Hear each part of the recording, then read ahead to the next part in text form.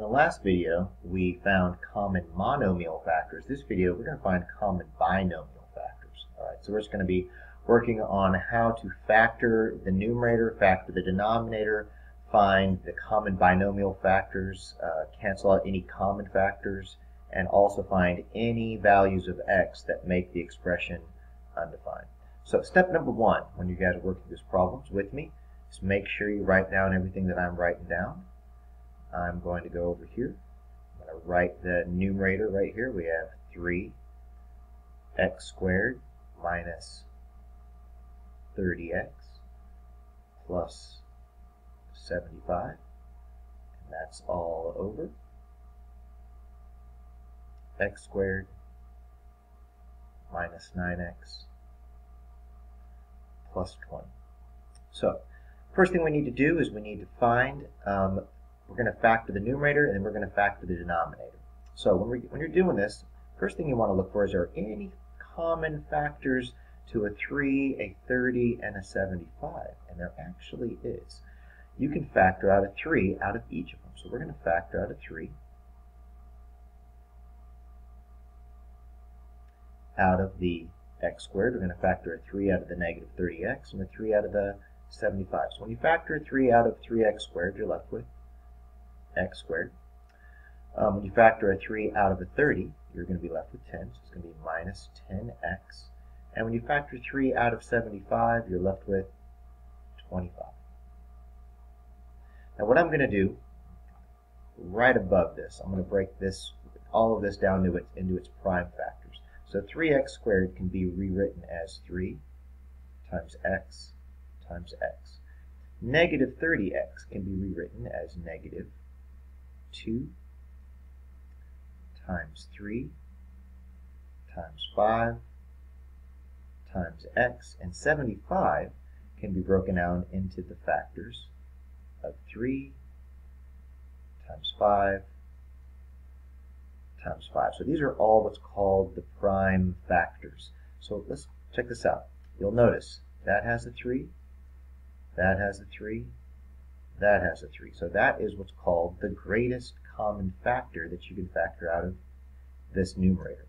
So when I factor out a 3, I'm left with an x squared, right there.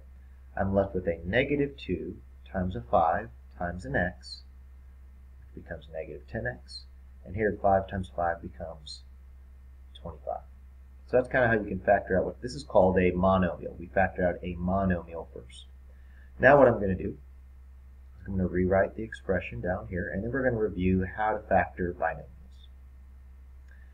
Okay, so here we go. We're going to do some basic binomials that, basic trinomials that we're going to factor into binomials. Sorry, say that one more time. This is called a trinomial. This is called a trinomial, but they also have factors that are binomials. So let's start with something easy. If I have x squared plus 6x plus 9. Whenever you have the number or the coefficient of 1 in front of the x squared, it's very easy to factor if they have common factors. All you have to do is you have to look for two numbers that add up to the middle coefficient, which is 6, and two numbers that multiply together to equal the last coefficient, which is 9. So all we're looking for right now, this is in the form, this is in standard form, ax squared plus bx plus c. And so all we're looking for is two numbers that add up to 6 and two numbers that multiply together to equal 9. Well, that's pretty easy. That's just 3 and 3, 3 and 3. So this would factor to x plus 3 times x plus 3, also known as x plus 3 in parentheses squared. So this is called a sum of squares. This is an example of a sum of squares. That's a very common, you'll see those a lot, sum of squares. Here's another example of a sum of squares. We have, I'll put x squared minus 10x plus 25. We're looking for two numbers that add up together to equal negative 10, the middle coefficient, two numbers whose product is 25. So where do you start? You don't start with the sum. Always start with the products. Well, what are the only numbers that multiply together to equal 25? 1 times 25 and 5 times 5. So you can pretty quickly see that we're going to have to use this one right here. But we're not going to use positive 5, we're going to use negative 5. Because negative 5 plus negative 5 is negative 10. And negative 5 times negative 5 is positive 25. So what does this factor to? X minus 5 times x minus 5, also known as x minus 5 in parentheses squared. And that's what we have right here. We have what's called a sum of squares. So right over here, all I'm going to do is I'm going to write 3 parentheses, and I'm going to put x minus 5 and x minus 5. Now let's take a look at the denominator right here. Let's take a look at the denominator. We're going to look for two numbers whose sum is equal to negative 9, but those same two numbers have a product of positive 20. So when you're doing this, see if you go and pause the video, see if you can find the factors and the sums, all right, that equal a negative 9 and the product is 20. When you're doing this, always start with the factors. So here's all the factors of 20. 1 times 20, 2 times 10, 4 times 5. Of these three, which one can get us to a negative 9? The only one that can get us to a negative 9 is a 4 and a 5, but they both have to be negative. So we're going to have to use a negative 4 and a negative 5, and a negative 4 and a negative 5. Because they add up to negative 9, but they multiply together to equal 20. So here we go. We're going to put x minus 4 and x minus 5. Now, we've factored out the numerator. All right, the numerator is completely factored out to this. We've factored out the denominator. The denominator, the two binomial, these are called binomial factors. These are binomial factors. These are binomial factors. Now I'm going to rewrite it nice and neat right over here. So I have 3 x minus 5, x minus 5, all over x minus 4 times x minus 5. This is in factored form, so everything has been factored.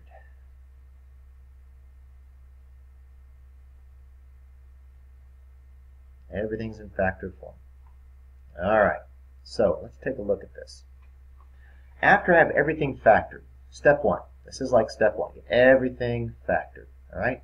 Step 2, let's go ahead and look for numbers that make the denominator equal to 0. So like what number would you plug in there to make this equal to a 0? Well, that number's pretty easy, a 4. And what number would you have to plug in there to make it equal to 0? The number 5. So I have two numbers that make the value of this expression equal to 0 in the denominator. Those two numbers are 4 and 5. So I'm going to choose the answers x equals 4, and I'm going to choose the answer x equals 5. So I'll be choosing those. But hopefully you've seen something right here like these are exactly the same. Well, if these binomials are exactly the same, that means they have the same binomial factor. So we're going to cancel those out. X minus 5 divided by x minus 5 equals a 1. And here's what you're left with. 3 parentheses x minus 5 all over x minus 4. And I don't have to add the parentheses there. I don't technically need those anymore. I'll just erase them. Now, this continues to be in factored form, but if it asks you for expanded form, you better distribute. Otherwise, you will get counted wrong. So this is the exact answer in expanded form. So this is in expanded form. This is considered to be continues to be in factored form.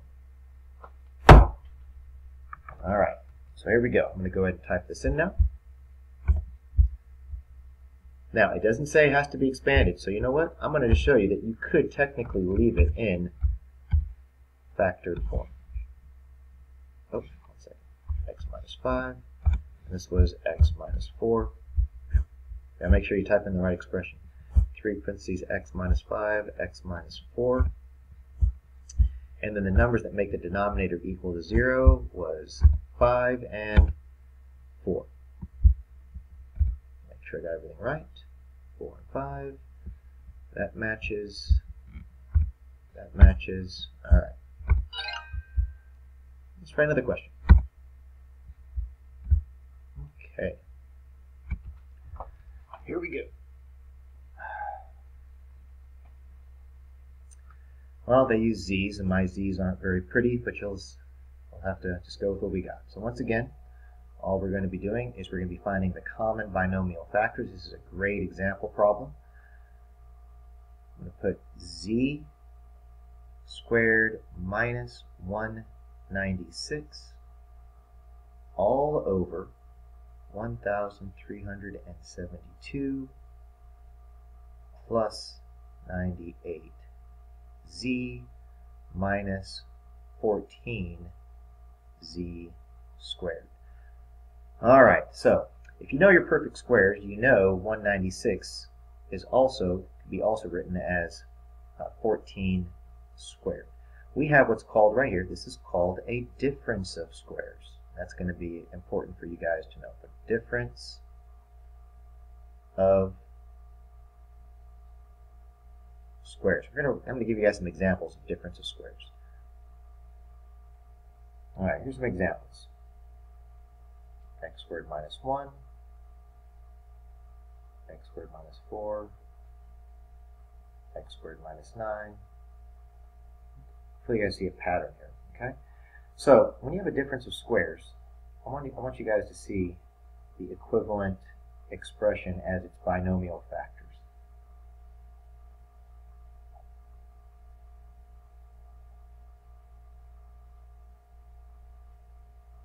All right, so x squared minus 1 simply factors to x plus 1 and x minus 1. X squared minus 4 factors to x plus 2, x minus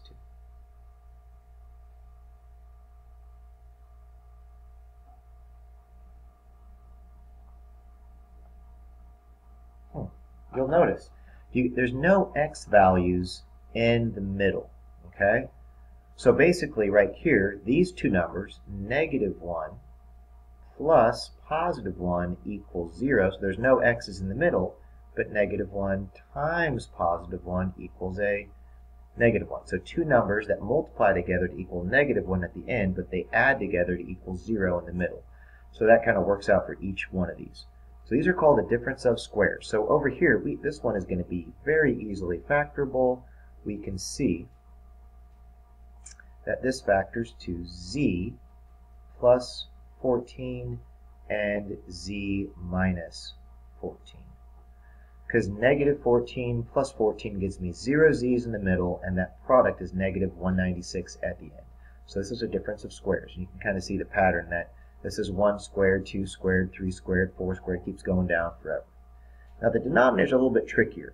One thing I want you guys to know is that 14 is divisible into all of these. So what I want you to do right now is I want you to divide every single thing here by a 14, because we're going to factor out a 14. Okay, so what we're going to do is we're going to go 14. I'm going to open up a big parentheses, and then we're going to do 1,372.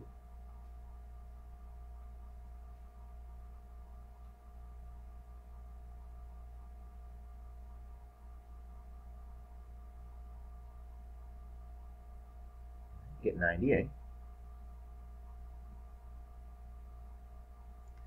And you get 98 divided by 14, which becomes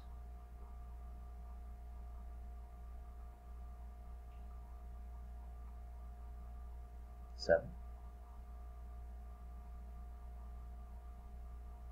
And here this becomes minus z squared, which I realize is kind of hard to look at when you're factoring numbers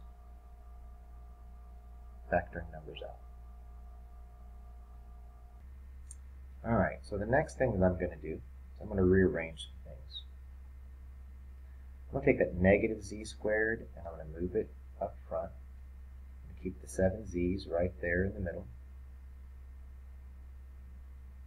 And I'm going to put the 98 in the back.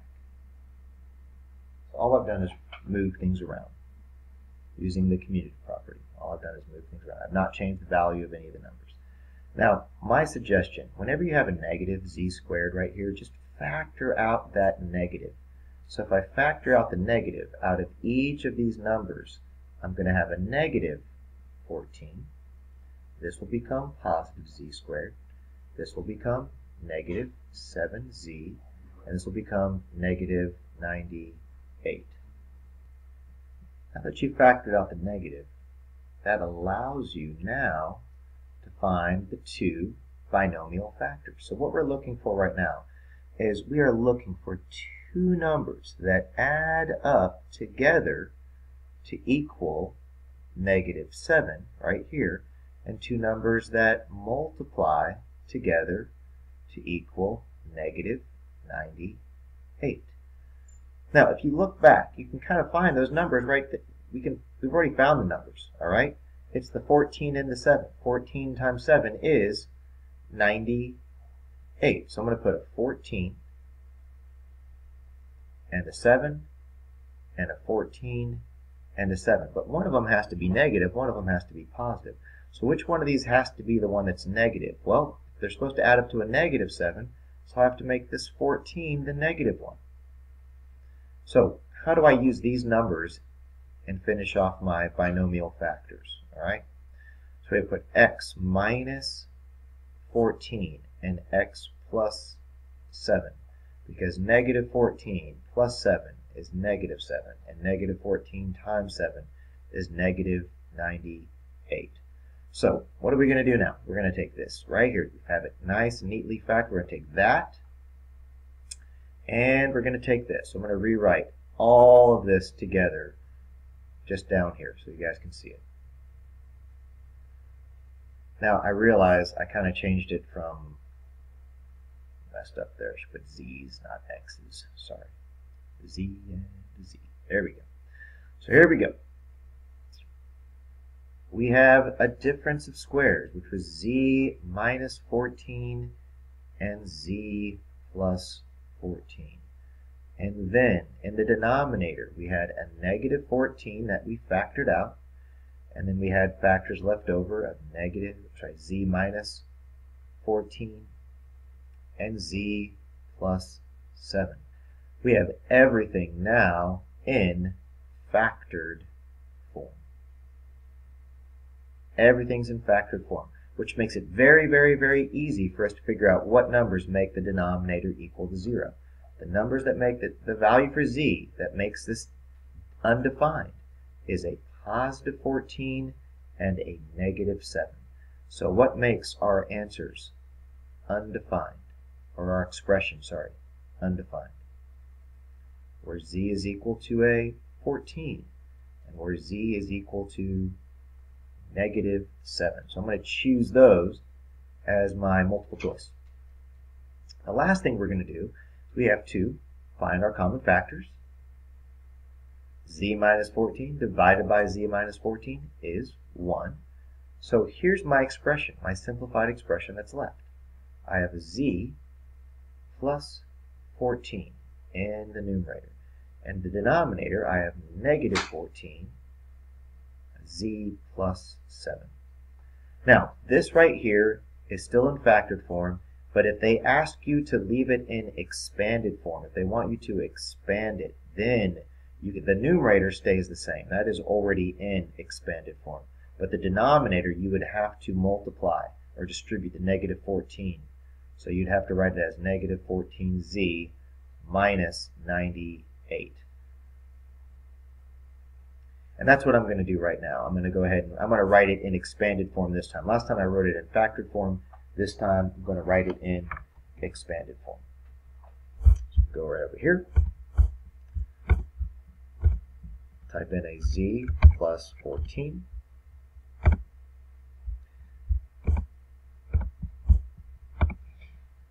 negative 14z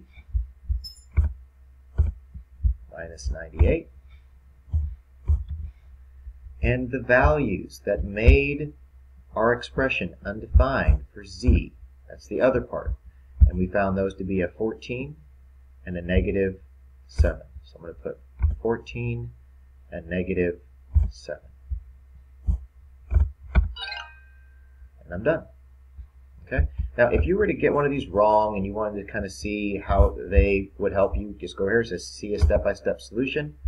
And you can see what they would do. All right. So right now, they have a difference of squares right here, just like we did. Okay. Right here you can see they factored out the negative. They factored out these. They set those equal to 0. Just like I did, they canceled out the z minus 14s. And they said it was either this or this. This is in factored form. This is expanded. All right. So right now you don't have to worry about it being expanded, but you can still type it in expanded form. All right. Hope this was helpful, and good luck with simplifying rational expressions with common binomial